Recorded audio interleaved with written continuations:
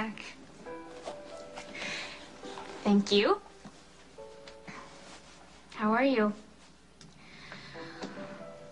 Work's fine. Oh, and, thank you for sending me the cupcake. It's really sweet of you to remember. Yeah, I had a great birthday, really fun. I will make a wish, I promise. I love you too. Bye.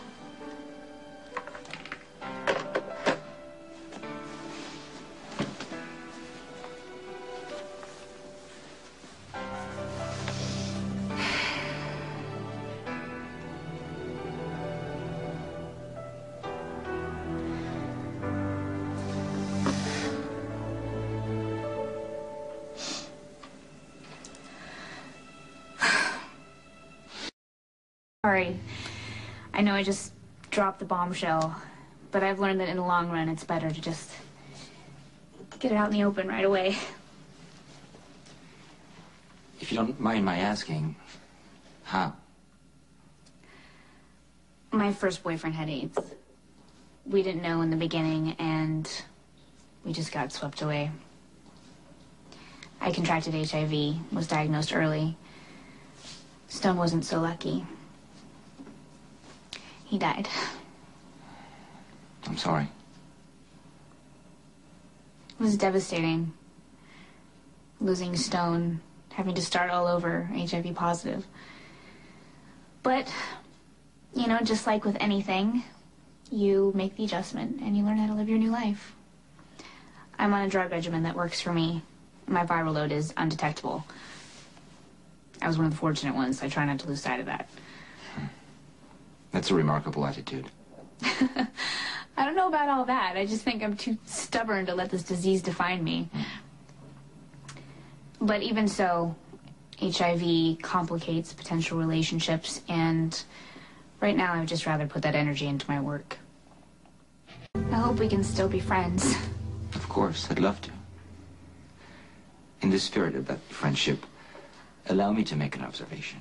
Do I have a choice?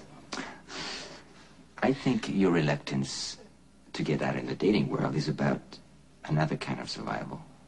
What does that mean? Perhaps your position stems less from being HIV positive and more from the effects of a broken heart. Well, why would you say that? It's been my experience that when someone throws themselves into their work, takes up a position and hides there, they're usually running from something. Now you're young and beautiful and not interested in me, so I assume there must be another man in your heart. Well, it's a good thing that you became a surgeon and not a shrink. You couldn't be more wrong. I happen to be fascinated by my work. I mean, that's what keeps me going, the hope that someday someone who's been written off as permanently brain damaged will be helped or even cured by my research. When I first decided to study medicine, I considered becoming a surgeon. The risk of my infecting a patient with HIV is almost non-existent, but it would always be a consideration, and I thought it might undermine my patient's faith, so I opted for pathology and clinical research instead. So why aren't you specializing in HIV and AIDS? I thought about it, but the fact that I have the virus might color my judgment and make me too eager to see results. So you chose brain injuries and memory loss instead? Any particular reason? Someone I cared about suffered permanent brain damage in a car accident. And it made me curious to see how drug regimens can affect the brain, how information and memories believed lost might be recovered. Maybe deep down you're hoping to find a cure for your friend?